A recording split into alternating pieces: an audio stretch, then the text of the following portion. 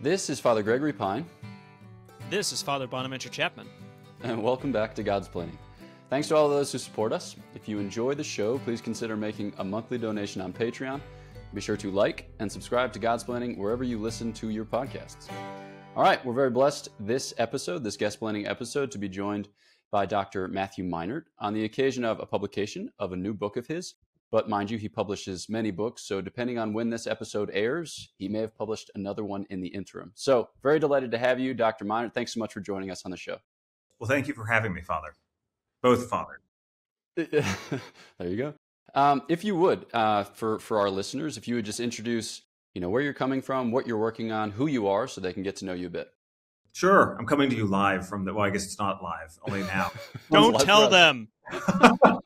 From the Byzantine Catholic Seminary. I'm a Byzantine Catholic father and husband who live in Western Pennsylvania. I teach primarily for the Ruthenian Seminary, which is located, Ruthenian Catholic Seminary, which is a Byzantine church in union with Rome in Pittsburgh. And we actually are the Metropolitan Church of Pittsburgh.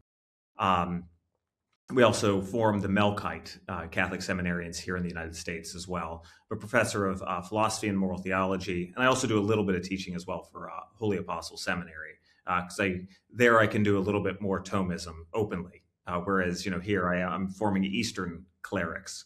But I'm a father of two young ladies, 2 years old and 4 years old at the time of this recording, and yeah, I was a former Roman Catholic who was raised in a very Slavic Roman Catholic background, a bit of a liturgy junkie as a Benedictine for 3 years, and then discerned out in the midst of simple vows and sort of peregrinating about, especially in the traditional Latin community. I never quite felt at home spiritually, really, after leaving the monastery and even there. And then I just fell right in love with a poor church from Transcarpathian Ukraine, the Ruthenian church. So it's like, no one knows of the Ruthenians and no one really knows what Transcarpathian Ukraine is. It's just really Western Ukraine and all the stuff that floats around near the edges of like Poland and Hungary.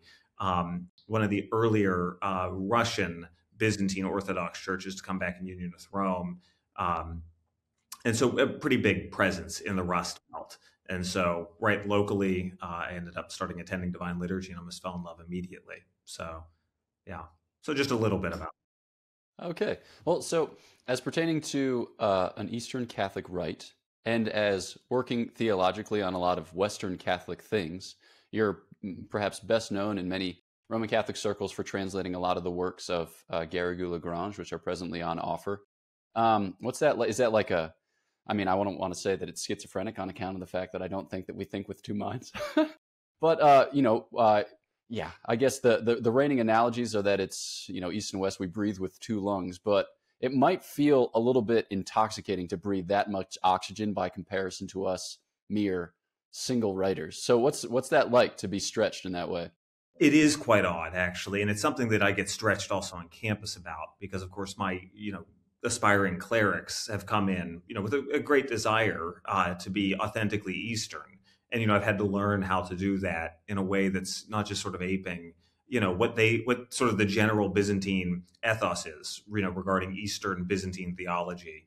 And so, actually, in many ways, I've come to see my role, at least here, let's say like my vocational role more broadly, as being able to articulate to my Byzantine brethren, actually the Thomist school positions of all things, which seems so strange, because I think it's the best Western position actually for kind of interfacing on almost all the themes. Just to take for an example, the moral theology content. If you take some of the great Dominican masters from the turn of the century, be it Garrigou Lagrange or Juan Arentero or Ambrose Gardet, or even someone like more of a pedagogue, Jordan Amen and others, all that stuff is very amenable to the main thrusts of moral and spiritual theology. It's more spiritual theology in the Byzantine world, actually. There's not a lot of moral theology per se. It goes and lives in ascetical and moral theology, or in spiritual theology. But so I can articulate as a safe person who can present the Thomist view on occasion and show sort of points of connection, with 19th and 20th century things. To my brethren. I don't know. I was primarily like from a spiritual perspective, Benedictine and liturgy guy. Script or Lectio Divina and liturgy was all, so that never caused an issue.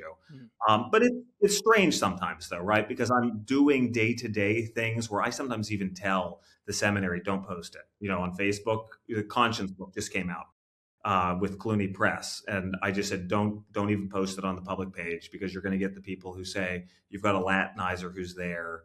So I don't, And occasionally I've been Kill doing him. That's it. This is a throwback before the Second Vatican Council. You're once again Latinizing our theology. Yeah, Trojan horse. And I protest a little bit, like that at COA Press. We decided on the title Catholic Dogmatic Theology for Jean-Hervé Nicolas' text, but that's what it is. It's a Thomist synthesis is what it is. And I mean, I'm not against it for that right, but to call it Catholic Dogmatic Theology sort of bothers me, as though there's this one theology. So Yeah. it has stretched me, though. I've become more of a pluralist, this strange Garriguvian pluralist. So I don't know. Yeah. I have a text with COA Press that'll come out with the Nouvelle Théologie stuff from Garrigou, but also from some of your other confreres, Laverdat and Marie-Joseph Nicolas. So it's just such a strange thing in my world to be on the side historically that is associated with being, the most sort of trenchantly Roman. I like blasting narratives, though. So if I can keep my spine and have the grace to do so, I'll keep doing it. So yeah. Well, you wouldn't be the first person who'd passed off mere Thomism as Catholicism or something like simpliciter. It's kind of one of our shticks. What's interesting though is here's another this episode, you gave this opening monologue and you used a ton of big words, and usually big words involve Latin, but these all were, as far as I could tell, English, but they were just of different countries. So I want to hijack this episode and turn it all right, Ruthenian, Orthodox, whatever sort of thing. But I'll just say this: oftentimes you have converts to Catholicism, people who leave from Protestantism to Catholicism, and then you have a Catholic who becomes more Catholic, you could say, or what have you, is a revert usually, right? But I think I don't know, you're a convert to Catholicism, because it sounds like you were always Catholic and not kind of C&E Catholic or what have you, but always a serious Catholic. But then you became a Byzantine Catholic, so you didn't revert to Catholic, you converted, but within Catholicism, which is a move that I think in logical space of movements, people didn't probably expect there would be something like this, because you're still Catholic, but you're just now Catholic, but different kind of Catholic.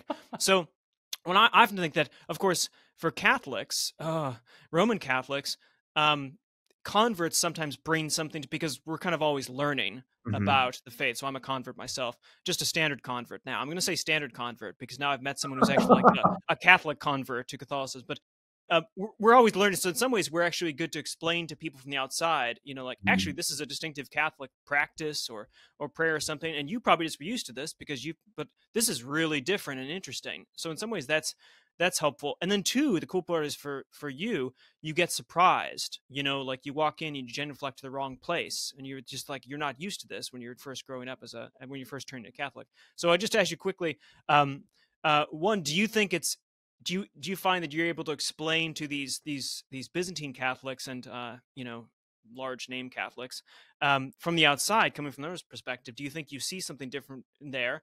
And then two, is there anything surprising that you've learned, or it turns out you were washing dishes with an icon or something? They're like, no, we don't do that. And you're like, oh shoot, I didn't know we shouldn't wash dishes with an icon.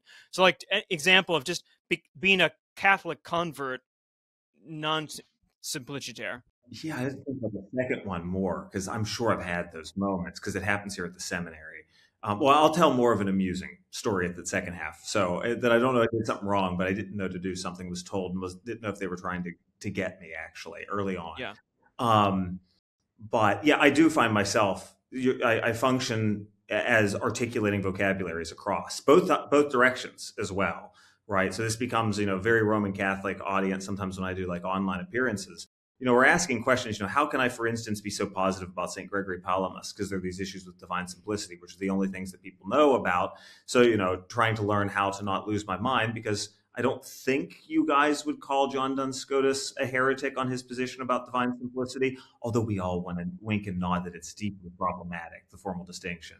but Not the everyone. same world as that. It's in that same world, and so but also too. I mean, there are other things that sort of come up that like being able to articulate West and then East. I find more important actually because I can, especially to my students, there are lots of false narratives that float out there because of Orthodox polemics that, for the sake of trying to form an identity within an Eastern Catholic context, folks pick up sort of stereotypes about what it means to be Western, let alone Thomist.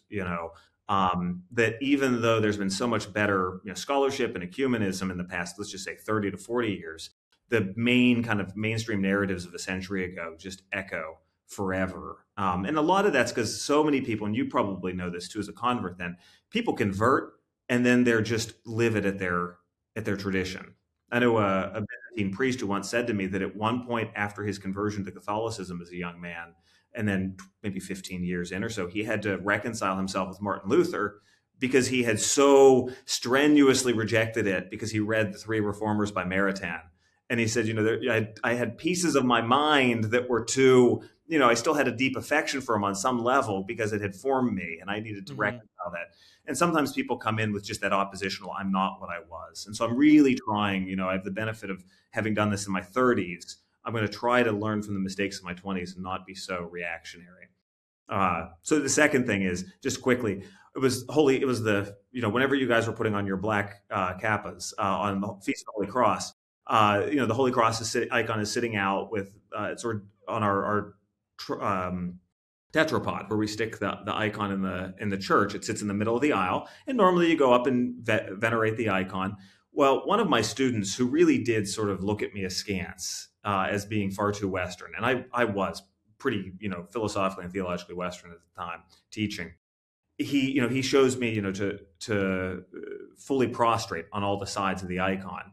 But then we were the last ones coming in. So I didn't know if he was just trying to see what he could get me to do because I didn't know what to do. But I've since found out, okay, thank goodness he wasn't pulling a fast one on me. I mean, it was a devotional fast one, so at least I didn't look a fool. But yeah. Well, yeah. Before Father Gregory jumps back in the center room, I just point out to our listeners, dear listeners, that you mentioned your mistakes in your 20s that you don't want to repeat. And most people, when they hear mistakes in their 20s, they would think of, say, things that would be in a moral theology textbate, for instance. But I think you were referring to like Benedictine liturgy. So just be aware that, yes. that, ladies and gentlemen, you can use these words like, when I made some, my 20s were wild. I was praying the divine office and, spending most of my time in silence. So I think that's a fascinating use of hothead and passionate 20s. Yeah. I was there for the end of Father Bonaventure's 20s, just a few years after his conversion, and it was a constant rodeo of self-discovery or of Catholic discovery. So like which direction you would genuflect, up for grabs, it's just really hard to say, but we made it through. We did. Still learning. Incredible. Yeah, there was one of our brothers, Father Gabriel Toretta, who's a doctoral candidate at the University of Chicago Divinity School. He wrote a little article at one point about the discoveries that he found himself constantly in the midst of making when he converted to the faith. And then he entered a religious life and it just upped the ante. So there's one point at which one of the brothers, put his hand in the holy water font as he was entering the chapel and then extended that same hand to Father Gabriel. And he's like, what in the world are you doing? And the idea was, I have made this holy water font more accessible to you by extending my pre-dipped hand. And he's like, this religion is nuts. So it's good. It's good to be able to look at it with a kind of strangeness. I feel like there's something Chestertonian about that, to arrive at the place from which we started and to know it as if for the first time. But speaking of which, maybe kind of tending back into the direction of moral theology, I think that, you made some initial distinctions there with respect to the Eastern tradition. So Eastern authors often talk about moral theology in terms of what we would call ascetical theology or mystical theology, or more broadly speaking, spiritual theology. In the Western tradition, sometimes we're drawing different distinctions. And if you want to have a lively conversation, you can discuss these with the aforementioned Father Cajetan Cuddy, who will reject all of them on good grounds. But some people make distinctions between like fundamental moral theology, right? So we're going to talk about beatitude and human action and passions and habits and virtues and vices and law and grace.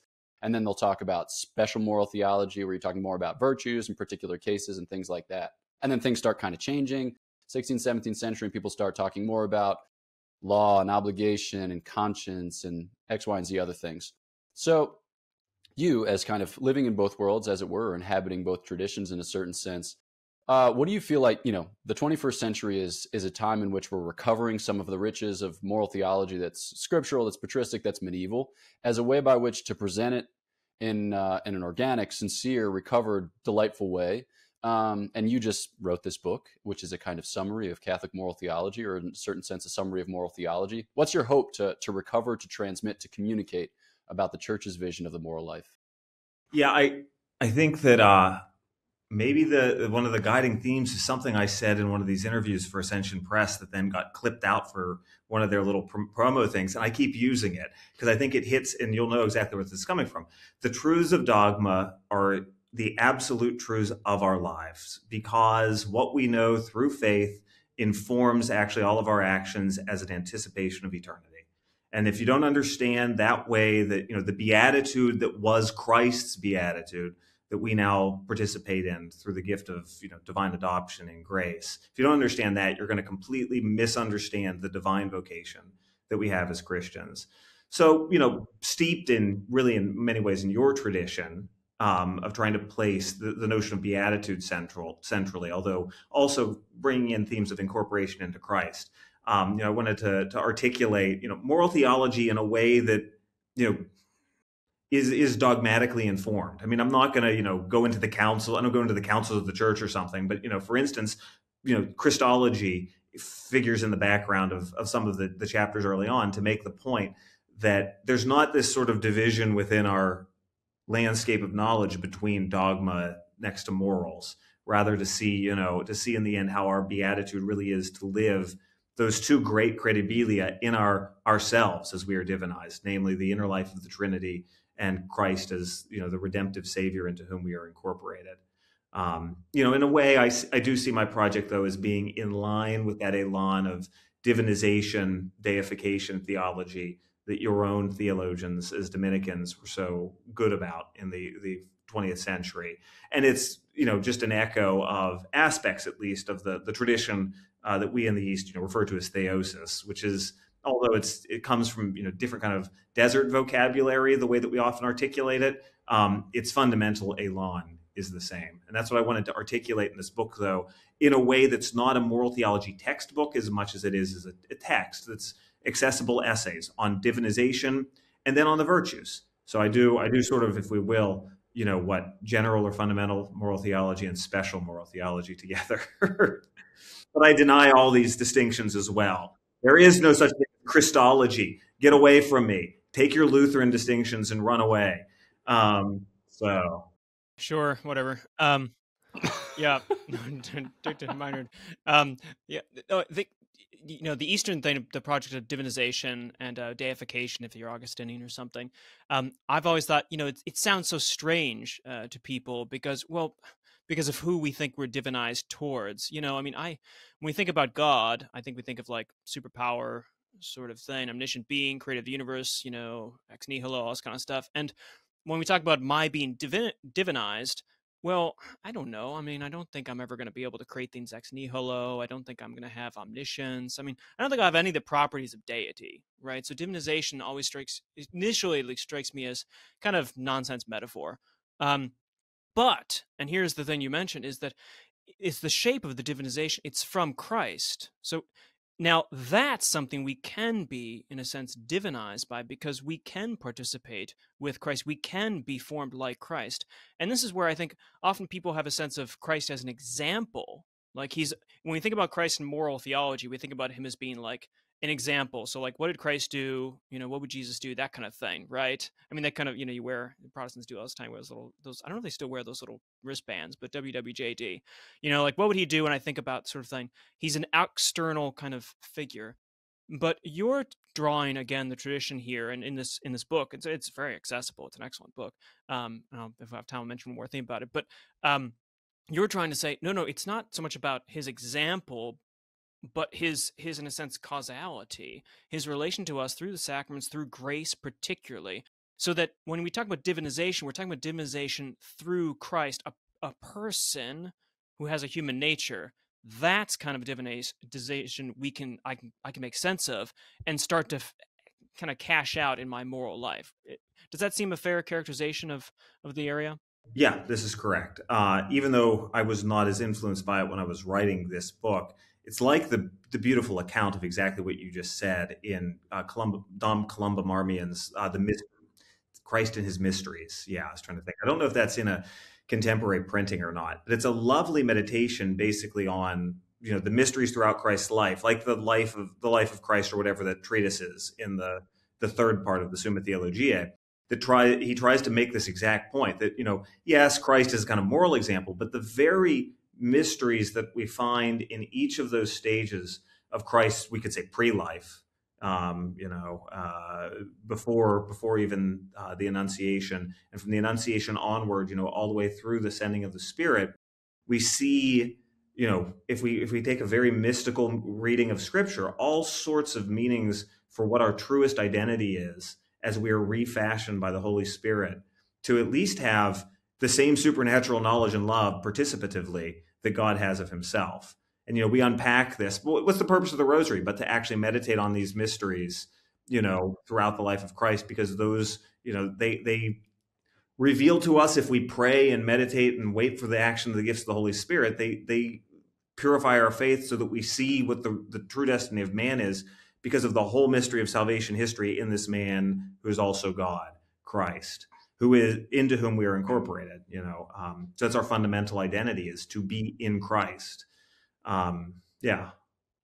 No, it's like I say, it sounds woolly headed, but it's the ex-monk in me that likes it, right? Because Well, what do you do? Go pray, be deeply liturgical. Even as a lay person, your new liturgy of the hours isn't the long monastic meandering thing that the Byzantine one still is, right? You can, as a layperson, very much get a liturgical sequence in your life, and you slowly circle over the mysteries and find a way to make them present every day, and trust some spiritual authors, and they'll introduce you to the deep meaning for your own identity as a Christian. Not merely the moral example, but when you think about the perfection that we're called to, Sermon on the Mount bears witness to.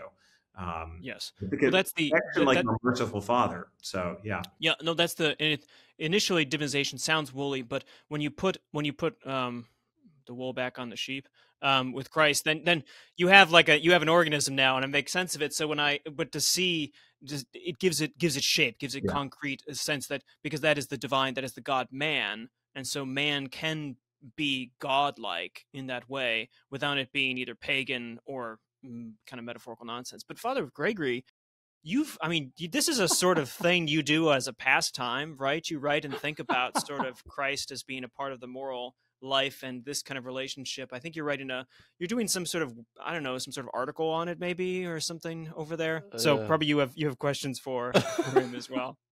Yeah, that article's like 372 pages at this point.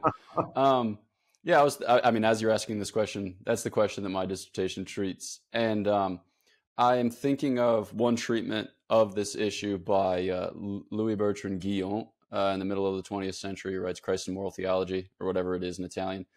And he's asking the question, like, how does Christ inform our moral life? And there are some people who are contemporary with him who do the wild and woolly thing. Like Christ is all about table fellowship. So we just need to, cozy on up to all kinds of types. And that will be the summit of perfection. It's like, well, what does that mean? And he's cognizant of the fact that you can't just read Christ off the page of the sacred scriptures.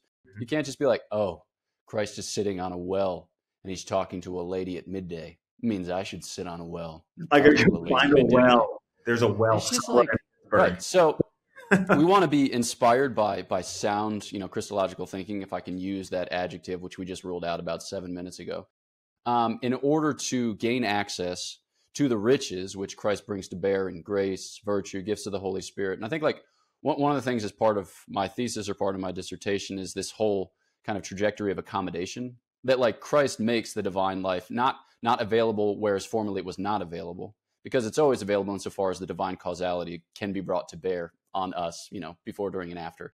But that he makes it, St. Thomas says, he makes it closer. He makes it less remote. He says he makes it human. But I think this notion of accommodation, that Christ like he makes the moral life manifest to us, and in making it manifest, he communicates it. And that gives us a way of reading sacred scripture, or gives us a way of reading the church's tradition, whereby we're able to recognize our life in his, which fleshes out this idea of divinization, like Father Bonaventure was gesturing towards. So when it comes to recovering sound Christological thinking at the heart of moral theology, where do we read Christ, or how is Christ spelled out for us in your work or the things that you've written on recently? Can you just ask that a slightly different way? I'm just not 100% sure. Yeah. Yeah, sure. Remember, he's Byzantine Catholic, so if you could throw in some sort of, energies, perhaps, like where do you find Christ's energies? There, yeah. Yeah, so I guess maybe within let's place it within a spectrum. You've got your Hans Kung and Bernard Herring types, and I'm about to make a chop job of their work, but the type of stuff that makes us nervous, where it's like Christ is basically about the least, the lost, the least. Therefore, and then you just draw all kinds of politically informed conclusions about it, which would make us a little bit horrified. And then on the other hand, you have a kind of insensibility or insensitivity to the sacred scriptures. It's like, let's get rid of these texts. They're unscientific. They're not really meant to prove anything demonstratively. So like, how do we think? How do we put on the mind of Christ? How are we transformed by the renewal of our minds? How do we gain access to the Lord who makes the moral life like open, available, rich, exemplary? And how do we do that as, an ordinary Christian going to mass, somebody who's praying the rosary, somebody who may be like dabbling in the liturgy of the hours? Like, what does that look like? And how do we go about it? Yeah, it's just a huge question. I'm sorry. I thought maybe this reformulation. So, okay, let's actually just be a little bit more down to earth with the structure of the book, which helps us see this, right? Like, so I do take the virtue approach to like you Dominicans do, and I ask questions, sort of within my own meditation on scriptures over the years. And truth be told, my own meditation on scripture during the COVID year, which is when I wrote this. So I did, I used to be a software engineer back when I had a real career, and I did this like table of various scriptural things, and sort of pulled them out as I was reading and what would be related to various virtues and whatnot. And I try to emphasize that the encounter with scripture and the encounter with liturgy primarily, which is sort of at the heart of the maybe spiritual advice that's in this book, which is not so much in that tone. It's more in the tone of what does it look like? What does the virtue of charity, let alone fraternal charity, look like in exercise for others, for whom you really are as absolutely self-abnegative as the saints, giving of yourself up, sorry. How is acedia, or sloth, if you will? How is it the asphyxiating, lack of love that destroys the spiritual life? And I sort of draw from here and there in the tradition, right? But all of it circles around, in a sense, the polarization around the call to the mystical life. That all of this becomes either by way of merit or by way of, the actual experience passively, of the Godhead present and acting in us, operative through especially the theological virtues. And so I just, once again, it's kind of a meditation on scriptural themes related to the virtue ethic that we share, is how I think of it. The tone is a little bit in that, and it's not, I'm not navel gazing myself. I occasionally self-reference if it's, self-deprecation, that's very appropriate, but I don't do that very much. But it's, personal tone of sort of my own synthesis of these themes to try to, articulate how, the idea of virtue is not necessarily, a kind of Aristotelian striving for our perfection, right? There's a sense in which the Christian life is not a moral life primarily. It is the divine life. We are called to be friends and equals to God. Your Ambrose Bierce makes this point very beautifully in the True Christian Life, and the essay, The Fundamental Idea of the Christian Life, or something like that. Volume coming out, CUA Press. It might come out before this podcast comes out. Actually, it's live, so that's not possible. So sort of trying to articulate how a virtue-based ethic is not something that's just let alone moral right or wrong, but even kind of moral perfectionism. It's a way of refashioning ourselves in this little crevice of our being that it too can reflect with this or that infused moral virtue, which is nothing more than a kind of reflection of charity, in the means of living out the divine life. Mm-hmm. I don't think that directly answered it, but it answered it in a way that I feel like was an answer. So. Well, Yeah, and it's good you turned to the book.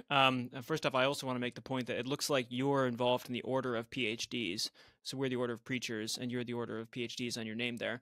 But secondly, so your book, when I was reading it, it reminded me a little bit of that. I don't know, that little brown book that people have, My Life or something. It's My the way of life. Summa, My Way of Life. It's a short little Summa commentary thing, which I love to give to people because it's just so delightful. It's winsome. It's practical is the silly word. Practical sounds like there's bullet points in the back and like do this, do that, but it's practical in the sense that it's very life affirming and life involving and down to earth. All these words that usually don't involve or wouldn't be something to describe the stuff we've been talking about. But I did, but it kept your book is, as you said, it's a personal reflection, but not in a kind of hackneyed, how some people start homilies with like a story and then they actually do the homily and they think it relates, but it really doesn't. But that it's really integrated. It sounds like you actually believe and live this kind of stuff. And I remember, so like, for instance, the passage on modesty and temperance. So you're doing sobriety and you're doing the virtue here. And it's about like modesty and dress. And I'm flipping the page and I'm waiting. I'm thinking, all right, we're going to start talking about what we should be wearing and how much we should be wearing, this sort of thing.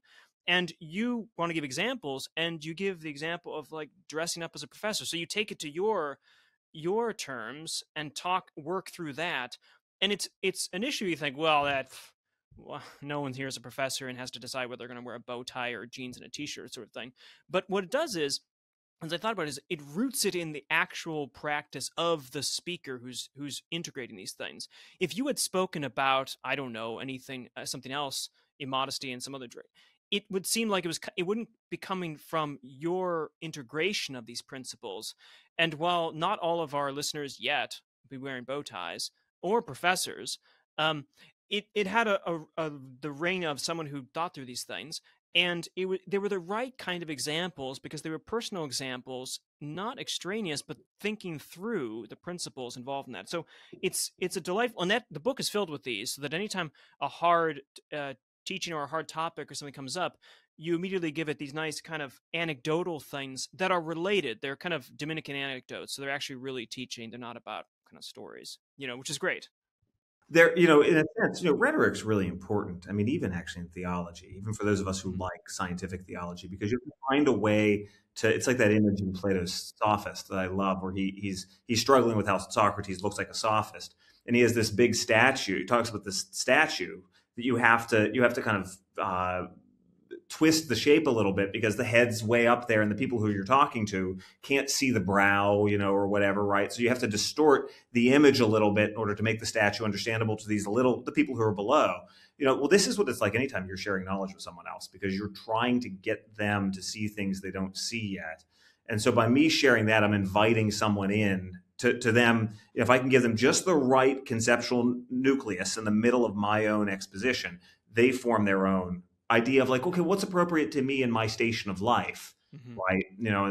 As regards, what I should be wearing, in different, contexts.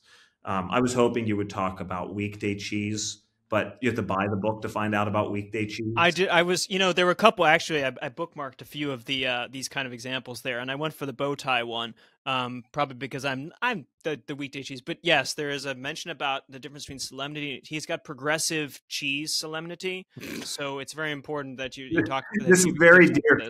It's a joke with a cousin of mine that we had once upon a time, and I put it in. It just came to me, and I sent her a note. And I said, "Let's see if the editors let this in." So. Aha, got him. Yeah. Because life is a joke. Sometimes inside, sometimes outside. But it's a good joke. All right. Well, thanks so much. We're about out of time. But if you wouldn't mind, just by way of summary, just letting our listeners know the book, where they can find it, when it might be out or when it is out, and how they can go about getting in touch. Yeah, so the book is Made by God, Made for God, Catholic Moral Theology Explained. It's available at ascensionpress.com/Catholic Morality. And other information on me, if you're so inclined, can be found also at philosophicalcatholic.com, philosophicalcatholic.com. That's a mixture of academic and non-academic stuff, though. So you got the philosophicalcatholic.com, like that was... You're the first person who got that web. 4 years ago too. I can't believe it. Holy smokes! We got to think. I mean, I'm gonna have to meditate upon that. I don't know what that means for the Catholic Church, but okay, fair enough. Good. All right. Well, thank you so much for joining us. It was a pleasure chatting and helpful for me in my own research and thinking about the life of Christ and how it informs our moral life. So I'm very grateful. And then a thanks to all of our supporters. If you'd like to tithe to our work, please check us out at patreon.com/Godsplaining. Follow us on Facebook, Twitter, and Instagram. Like, subscribe, leave a 5-star review, all good things. And then visit Godsplaining.org. I don't know why I put a pause there between Godsplaining and org, but whatever. Godsplaining.org to shop our merchandise and to get dates and information for upcoming events, specifically the 3 retreats which we are hosting this summer, July and August. All right, so that's all from here. Our prayers are for you. Please pray for us, and we'll catch you next time on Godsplaining.